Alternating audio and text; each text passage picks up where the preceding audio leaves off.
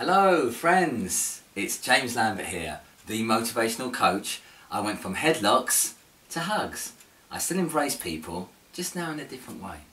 So today what's really been on my mind and I wanted to share with you is one of my personal favourite modern motivational speakers. Is a chap called Eric Thomas, an American speaker and entrepreneur. If you're not familiar with his work, I encourage you to check it out on YouTube. Eric Thomas.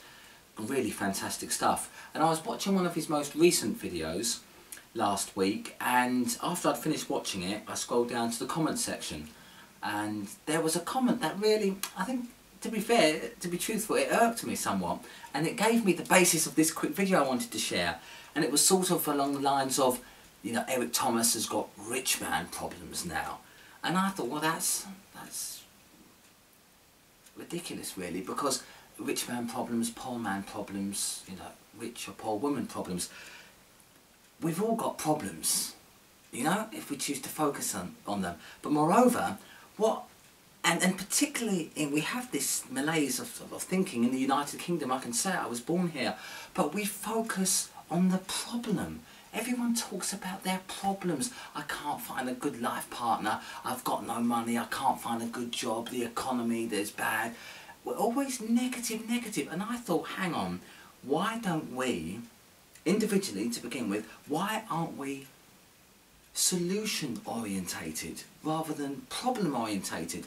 And it's just a slight shift in thinking, but yet it's a vast change. It's paradigm shifting. So I really encourage all of you out there, friends, to start shifting your mindset to, rather than focusing on the problems, the so-called perceived problems, to focusing on the solutions. So if you think you can't find a good man or a woman to date, you know, start thinking, you know, not out of the box, you know, there is no box, get rid of the box, but start thinking about what you can do. Maybe go to a geographically different location. Don't go to the same clubs, don't go to the same pubs.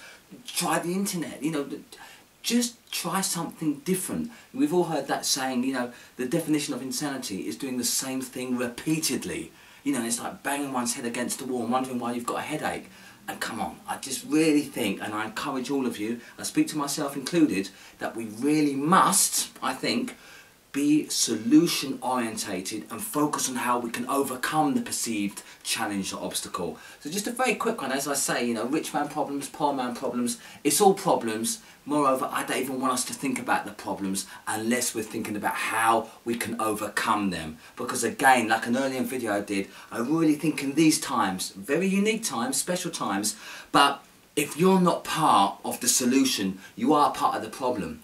And as much as I love everyone that watches this, and you know, I wish everyone great peace, you know, you really have to think about that now, because we haven't got time to, you know, we need a lot more peace, a lot more positivity. So do your bit and stop complaining, and you know, try to hang around less with complainers. And if you can't help it, they're in your workplace and so on, just don't contribute to it. If you have to hear that nonsense, don't add to it. So as always, my friends, I wish you nothing but the best. You are unstoppable, and I believe in you.